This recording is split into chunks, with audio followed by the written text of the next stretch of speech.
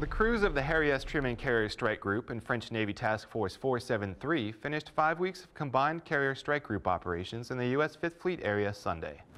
5 U.S. and 4 French Navy ships participated in the exercise in the Arabian Sea and Arabian Gulf. The two navies teamed up for live fire, visit board search and seizure procedures, and air defense training. They worked together in air defense, training in both fighter jet and helicopter platforms, a war at sea exercise, and operational and training scenarios.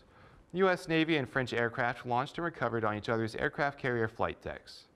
Sailors visited their French counterparts to share experiences and learn from each other. Exercises like this one improve the relationships between allies and help stabilize the region's links to the global economy. From the Defense Media Activity, I'm Petty Officer Stuart Phillips.